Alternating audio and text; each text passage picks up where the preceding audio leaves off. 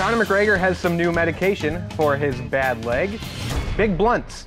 A big blunts. The UFC superstar posted a really bizarre video Monday night of him just chilling on his couch. His crutches are behind him and everything. Yeah. He seems to be stoned to the bone, but I don't want to, you know, assume that. He's figured out rehabilitation better than just about anybody I've ever seen. The doctors probably advised him to smoke as well. Well, we had the same physical therapist when I had my accident. Did they advise you to smoke pot?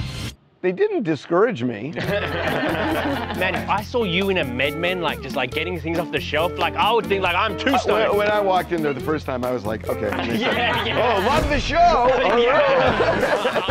Talk about paranoia when you're in there. Just like, oh my God, they're looking at me and they really are.